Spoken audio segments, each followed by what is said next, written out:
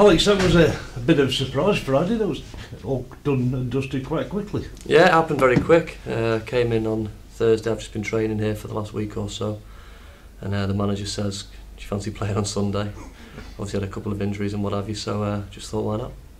Now, for somebody who's not renowned for scoring goals, when was the last time you scored a debut goal? Probably when I was about 11. I was as surprised as anyone, to be honest, scoring a debut goal.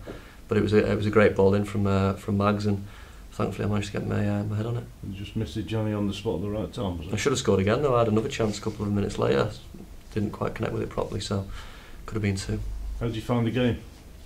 It was. I thought we started really well. I thought the lads got tired in the second half, especially myself. Obviously, it's my first start in 12 months with injuries that I've had over last season. So to get a game, it was much needed for myself, and hopefully it'll put some minutes in the tank and stand me in good stead. What's going to happen now then? Gaffer says you've got a few options on the plate. Well, everything's a little bit pie in the sky at the minute. It's a little bit of the story of the summer. I think there's a lot of clubs out there who say we need to get people out before we can get people in. Lee's got hold of me and pushed the button straight away, threw me straight in the team, and I think everyone knows it's a week-to-week contract at the moment. But we'll just have to play it by here, see what happens, and just while I'm here, try as hard as I can for Bury. Have you the driving seat at the moment?